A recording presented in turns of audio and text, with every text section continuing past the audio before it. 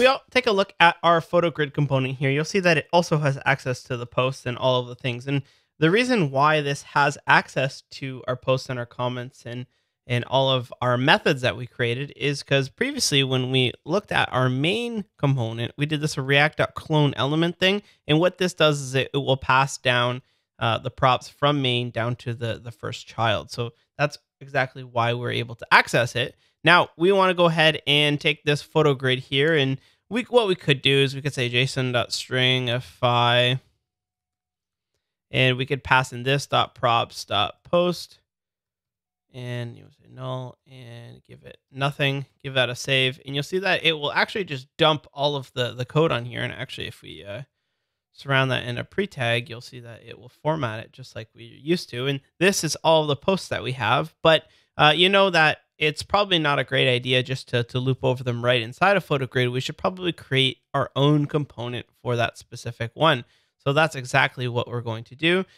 Go ahead to your components folder and create a photo.js. And we're going to import React from React.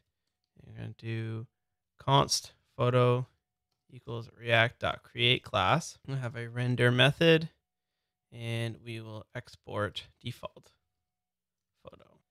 In this render method, we're going to return a figure tag. And in that figure tag, we are going to give it a class name of grid-figure. And it also needs a key. We're going to get a couple more things to set in there, but for now, let's just go ahead and say I am a photo. So we'll head back to our photogrid.js, and we need to be able to loop over them. And the way that we do that is we'll give ourselves two curly brackets and say this.props, because this.props is all of these things. So we're in photogrid, this.props, and we need posts. So this.props.posts.map. And the reason why we do that is because this.props.post is an array right here. We're going to loop over it, and for each one, we're going to return this photo component that we did, right? So it's going to give us the post and the index of where it is. And for that, we're going to use a little arrow function here to return the photo component. Now, we don't have that imported just yet, so let's quickly do that. We'll say import photo from photo, and that's going to go ahead and grab this figure here. And we got a little bit of an error here, cannot resolve module photo. Oh, that's because it's a relative one right here. Now, when that reruns, we say I am a photo, I am a photo, I am a photo, and that's because every single time it will render out whatever we go ahead and put in here. So that's great. There's a couple things we need to pass along to this. First of all, we need to pass down the props to it, because if we open up this photo grid, you'll see that we now have all of these photo components, but they don't have access to the actual photo that we want, right? The photo information is only available here. So how do we pass all that information down? We can use the ES6 spread, say this.props. And what that will do is it will pass down all the props to that specific component. So there we go. That just refreshed. And now we have access to, we're going to need the increment function and a couple of other ones in there. I could just pass down the ones I need, but in this case, I'm just going to pass them all down to it. We also need to give it a key. I think if we go to our console here, it's going to be yelling at us for not using a key properly. There we go. Each child should have a unique key prop. That's because we have so many different photos beside each other, and it really doesn't know how to differentiate each one of them. So we're going to give it a key, and as long as it's a unique number, we're in good shape. What is a unique number? Well, we can use the index value that we have right there, as well as we need to also pass it an index value that goes along with it. This might seem a little bit strange, like why can't we just use key? Key is used in React, and you can't actually access it once we're in the photo. You can't say this.props.key. So if you need the actual index of the element, you have to pass it along, just like we did right there. And then finally, we need to say post equals post, and that will pass down the specific information about that post. So I'm going to give that a save.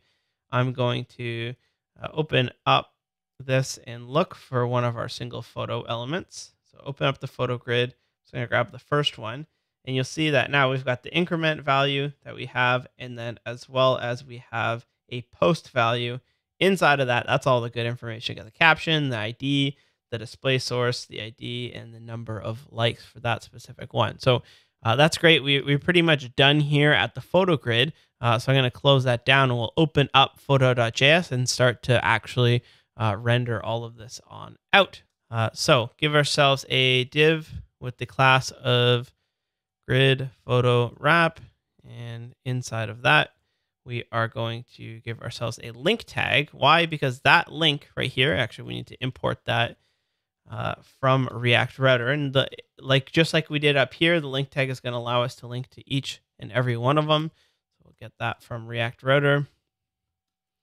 And the link tag will take a to prop. It's going to link to view / the post dot code. And we'll see. Let's just put something in there right now. So let's just say post dot caption.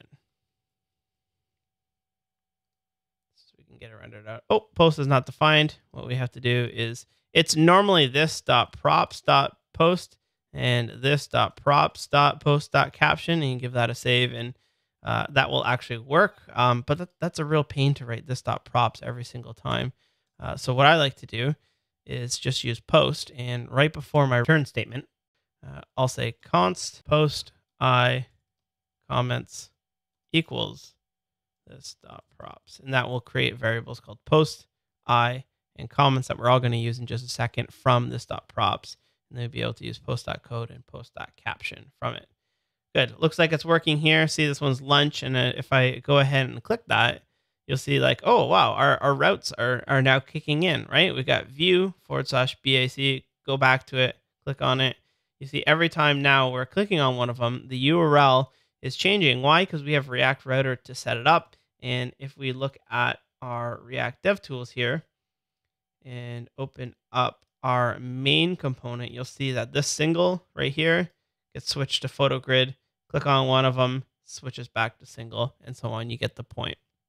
So what we're going to do now is, this is just a little bit of HTML. Feel free to just go ahead and grab this HTML from one of the answer files, because sometimes it's not super exciting just to watch me write a whole bunch of HTML. But if you'd like to sort of learn along as well as do some of the CSS transitions, feel free to stay for this part.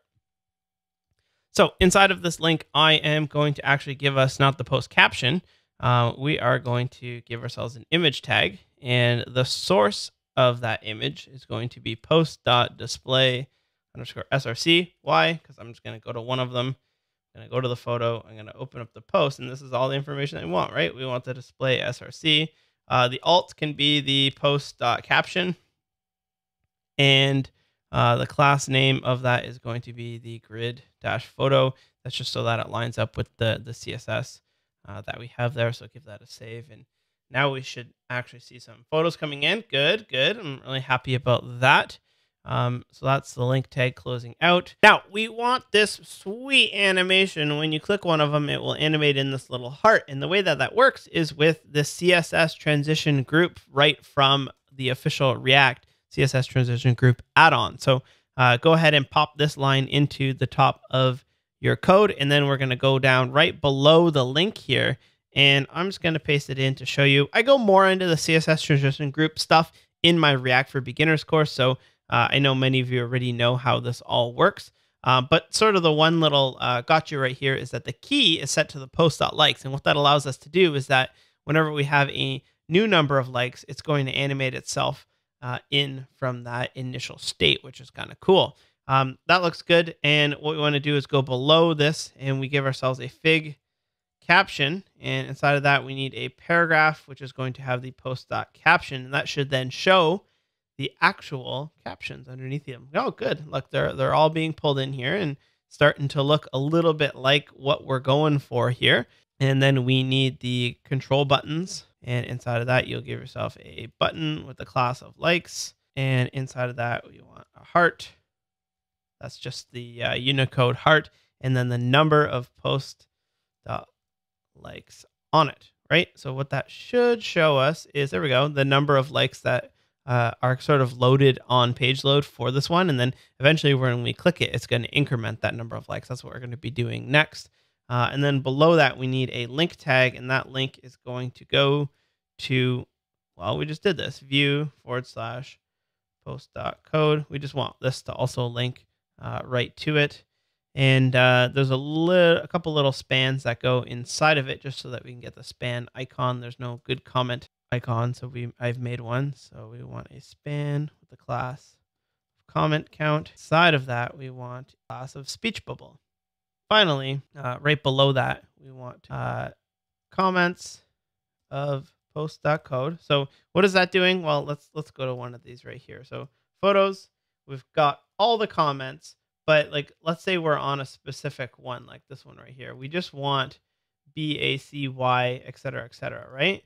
So what we can do here is the photo, we'll say comments dot BACY right here, and then it will also give us the length. So comments.postcode, and what we're doing is we're using a ternary operator, which is sort of like a shorthand if statement.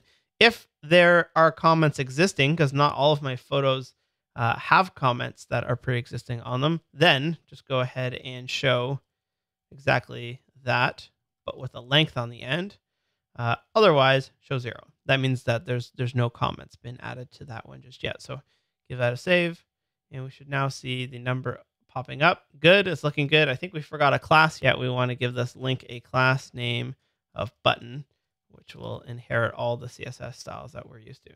Good, so we've got our hearts, we got our number of likes. We click that, it will go over to the single. What we want to do now is actually hook these things up so that when I click on the like button, it's going to increment the number of likes.